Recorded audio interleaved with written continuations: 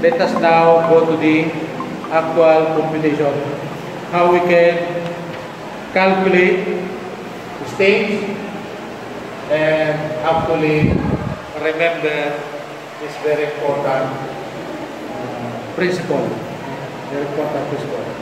So we have 3 stages, and our important part is this one. And we can use this one. Actually, the code uses this diagram. Ultimate strength diagram. Do you know that the code uses ultimate strength design? Do you know that the code uses ultimate strength design? That is equivalent to LRFD. Ultimate strength design is coming from the ultimate strength stage. This is the stage. So, actually, this stage is important, but we want to measure. It is very hard. Take note. It is very hard to measure the portion. Why? Because it is not easily noticeable by visual inspection. We can immediately notice this, but we cannot immediately know which point is important in this curve. You cannot say, you can estimate this one, but if you say which point is important, immediately we know. Because it is either this or this. That is the reason why it is very difficult to measure this in the laboratory. Okay? This one we can measure. And also, this one we can measure because that is the highest point. It is easily recognizable, even visual inspection. Okay? That is the reason why instead of using this, which have the important section, we are using this. And what? Just what? Just like what I've said, just divide by 2, that is 1, and divide by, or multiply by 2 terms, that is 1, so we can have that. So, ultimate, divide by 2, and times 2 terms, we have this portion. Very important portion. Are we clear?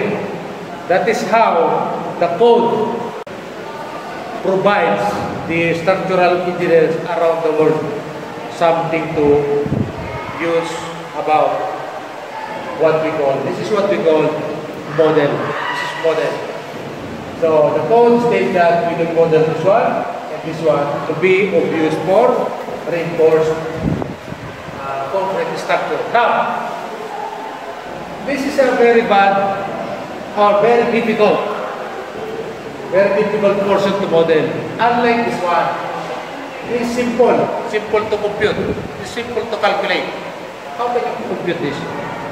So it is not as simple as this one. That's why instead of using this, the code provides that this one is equal to this. According to the code. Now, let us model this one to be equal to this. As an estimate.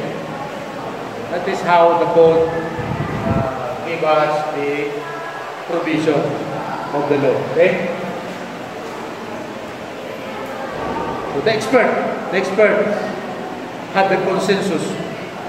They talk within themselves and did decide. However, the code did not specifically use rectangle. They even stated that you can use semicircle, you can use any regular shape, you can use other regular shape, not just rectangle. However, everybody around the world just rectangle. Why? Because it is the simplest shape. if you model this one by semicircle, for example, or trapezoid, you can do it. That is allowed by the code, but nobody actually use it. Everybody around the world use rectangle. That is the reason why we have. So this is actually how it came to be. Notice the supposed neutral axis.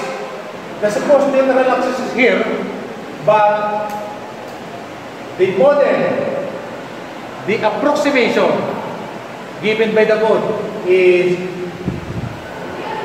written on the red, and about the same with the neutral axis of straight.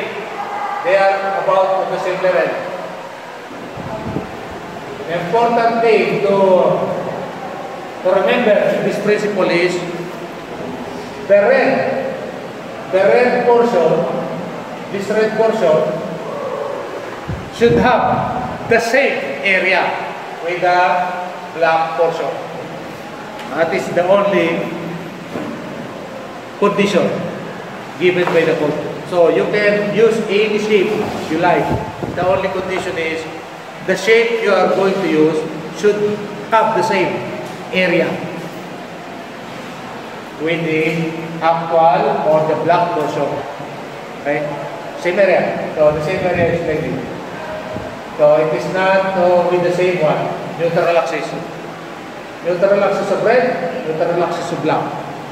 Okay? So that's how it came to be. So now we are through with all of the theoretical underpinnings of this topic, and we must go now to the example.